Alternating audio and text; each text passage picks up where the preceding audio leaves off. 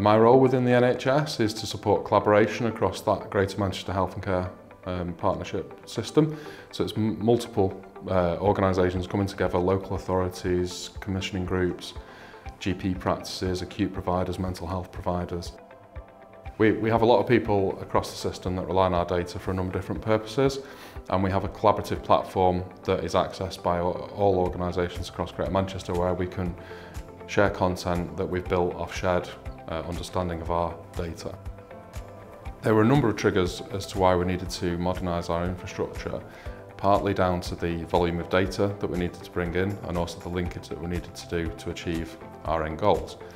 The drivers of those were the sort of deep analytics that we knew we needed to do, including sort of data science and those aspects, because we know that there are big health inequalities and we need to bring that out in the data.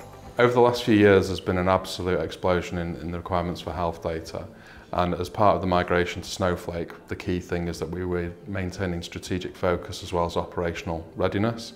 We've expanded both of those over the last few years, and we're able to process that data and join it together and understand the whole system in a way that we haven't done before. We chose the Snowflake platform as the best of breed as part of the Local Health and Care Exemplar programme for NHS, of which Greater Manchester was a partner.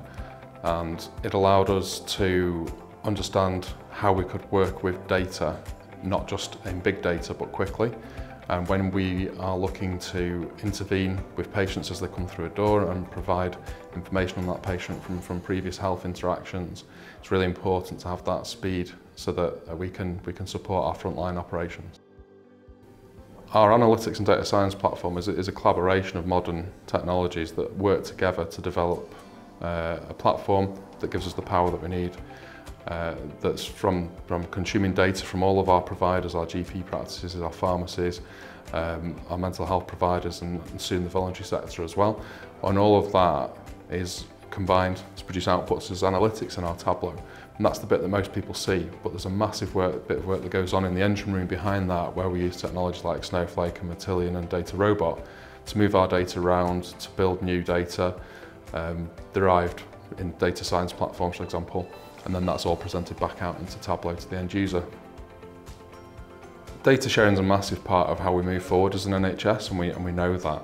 And the ability for us to share publicly available data in the same platform, or to share our data with other parts of the public sector, is going to become increasingly important. And we're already working on requirements of how we would share across other organisations such as local authorities or Transport for Greater Manchester and a number of other key partners, and work with the voluntary sector to increase their ability, because they're sometimes left behind in the technical space. The platforms allowed us to, for example, link up data that we wouldn't have been able to do previously, and that has sparked creativity in the team. People have got a different outset into what might be possible and how they might achieve it.